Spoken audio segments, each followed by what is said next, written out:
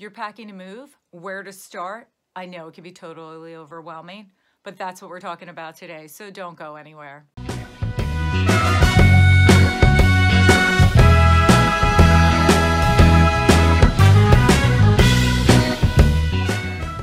Hi, my name's Jacqueline Kraszewski, and I'm a real estate salesperson with the Green Team in beautiful Warwick, New York. And if you haven't already, I would so appreciate it if you could hit that subscribe button and give me a thumbs up. So today we're talking about packing to move and where to start.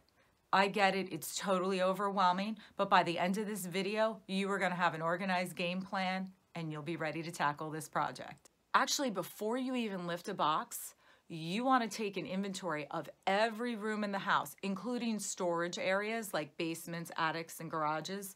You want to know what you're taking and what you're not taking. Yes, this is also known as the decluttering phase. Now, if you are moving because you sold your home, you should have started this process before you even listed your house. And if you're watching this video and you're thinking, well, we're getting ready to sell our house and put it on the market, check out my other video, Staging versus Decorating. It's floating around here somewhere, and that would be a good place for you to start. Listen, packing is hard enough. Don't pack stuff you don't love, don't want, or don't need. It really should serve a purpose if you're bringing it with you. And if that purpose is it brings you joy, then that's fabulous. If you agree with what I'm saying, leave me a comment below. Type the word declutter. If you're hiring movers, the more they have to move, the more they charge. So there's a little financial incentive for you to really take a keen eye and make those hard decisions about what's coming and what's not. Also, if you're hiring movers, and even if it's just for the really big stuff like furniture and things like that, I suggest you take photos of those items and put them in a little binder. Actually, that brings me to another point. You want to create a binder where all your important documents are going to live. Especially if you're moving out of the area, you need to get medical records, you need to get veterinarian records, school records. You want to keep a copy of your contracts, your moving contracts, and things like that all in one spot.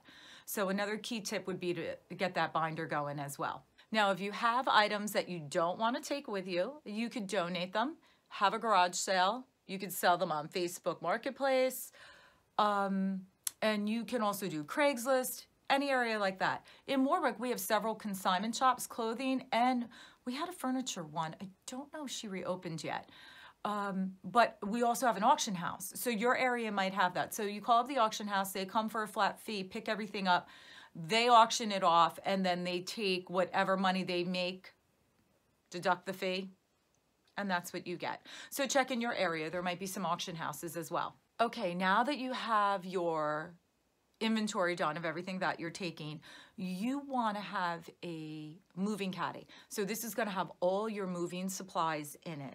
And I'm going to put a list down below, a link to my website with a list of everything you want to put in there. So you want to put like labels, Sharpies, packing tape, scissors, box cutters, bubble wrap, all that stuff. I'm going to put that in the link down below. And you should have one of those for everyone packing. So if there's 3 people in your house that are responsible for packing, you have 3 of those separate caddies. Go to the dollar store, get a bucket, fill them up. You do not want to be fighting over tape. Trust me. Also, a tip for packing, when you're using packing tape, put one long piece of string under it. That helps to lift it up when you're unpacking. So there's a tip for you there. So go to my website to find out everything that you need for that moving caddy. And one thing you want to have in all your caddies, yes, there's a caddy theme going on, first aid kit, because accidents are bound to happen. As far as boxes are concerned, you can buy new ones at Home Depot, Lowe's, you can go online, you can go to U-Haul, wherever you like to purchase your boxes. You can be eco-chic and recycle as well. You can go to food stores, liquor stores, places like that and collect their boxes. Just be careful because used boxes are not as sturdy as new. I love to recycle, but you might want to just think about that. Maybe you get some recycling and some new. Now, a tip for when you're ready. If you notice, we haven't even started packing yet. You want a color code, color code, color code. Did you hear me? Did I say color code? So here's what you want to do. Whether you want to get labels that you color code, or you want to color code it with all the different color Sharpies, or there's dots. You can buy little color dots. So here's what you want to do. give each room a color. Say maybe the kitchen gets red, the dining room gets yellow, living room gets purple, whatever. On your boxes for everything that you're packing from that room, put in one box and put that color sticker. So red, kitchen, and you're gonna write what's in there, okay? Especially if you're hiring movers as well, you can take the little dots and put them, so let's say you have 3 lamps in your living room, 2 small tables, and I don't know, a magazine rack. You can put stickers on those that are that color, and then the moving company knows what room that those things need to be moved into. You don't want all your boxes in the garage and then you gotta haul everything. Now, if you're moving yourself, obviously you'll be doing that. But if you put a label on the top and a label on the side and color code it, you will know exactly what room to place it in when you're unpacking your truck. Next, you're going to create a cleaning caddy.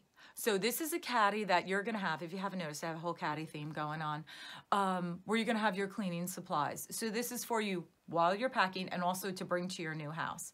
So the basics, and I'll have a link below, wood cleaner, window cleaner, all that fun stuff, mop and broom, so you're prepared. Especially if you're moving to a house that someone's already lived in. Here in New York, it's supposed to be broom swept clean. That's the term that we use in our contracts. So I don't know about you, but I'd either hire a cleaning lady or go in with all my cleaning supplies to make sure all the bathrooms in the kitchen are clean before I start unpacking. Okay, and the third and last caddy you're going to create, yes, it's a caddy theme, is an all-purpose caddy. So this is actually for the day you're moving, okay?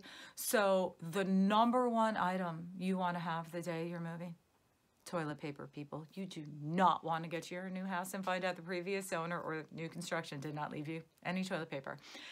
Yes, you need to have that. You want to have paper plates, knives, sporks. What's a spork? You want to have forks, cups, water, snacks.